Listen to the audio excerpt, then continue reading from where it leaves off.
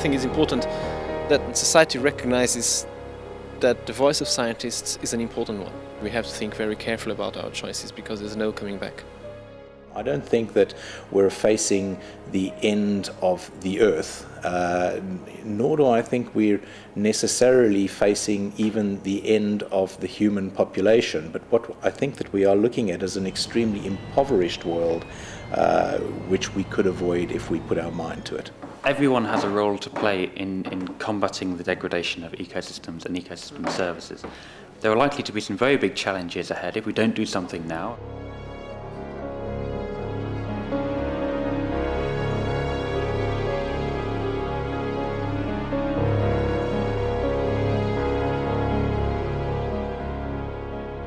And one of the things that Diversitas and some other international science programs have been doing is to really emphasize the importance of that link between biodiversity loss and human well-being. And it's up to us as a scientific community to demonstrate to decision makers that they have to do something about biodiversity loss because it's going to affect human well-being. So we need to do a much better job at communicating the roles and the values of ecosystem services to people in rural, urban, rich and poor places alike.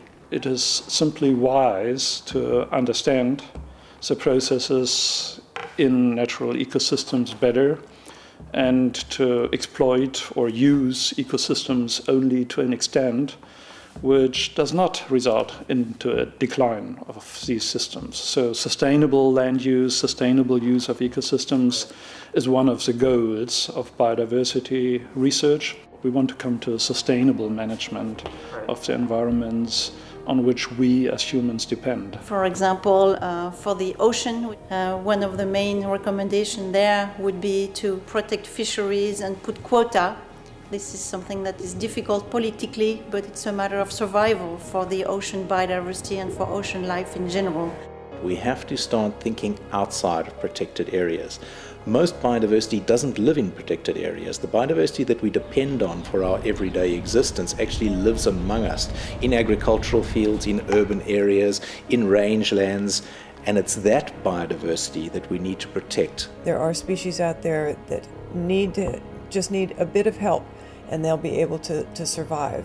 As the globe is warming, the best place for species to go will be toward the pole or up in elevation.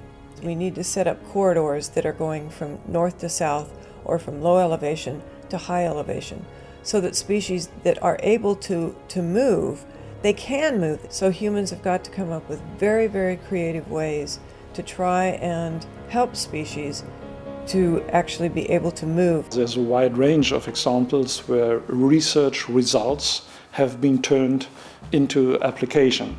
The most important step for researchers is that they should not only deliver data, but information or even better tools which decision makers can apply.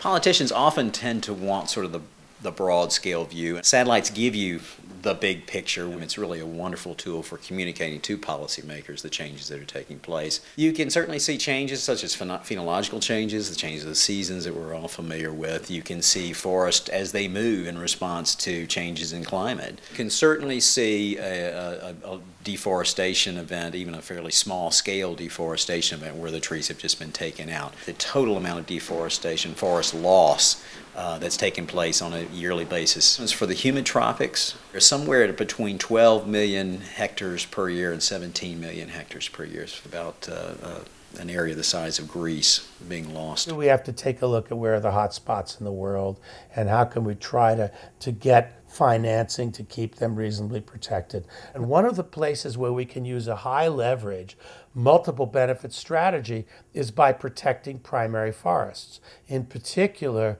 tropical forests with very, very high biodiversity. There's a lot of carbon in there.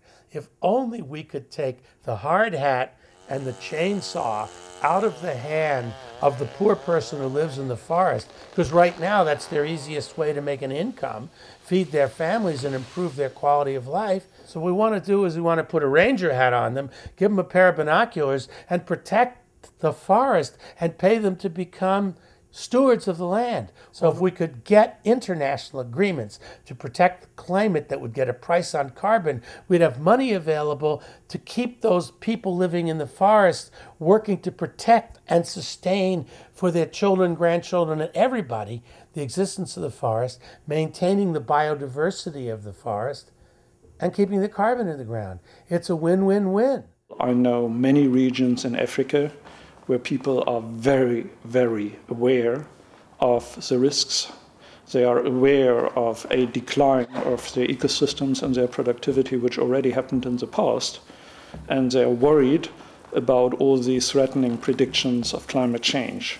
So especially certain African populations are really worried and prepared to adapt to a more sustainable lifestyle. And we have very good cooperation with some groups who even restore their environments for the next generations. There are solutions, that the technologies to meet this challenge are at hand. And what we need to do now is muster the political will to take the steps that are needed. We have to go ahead and start and trying to make things right. It doesn't matter that we're losing a lot of things already. We can save a lot of things if we start right now.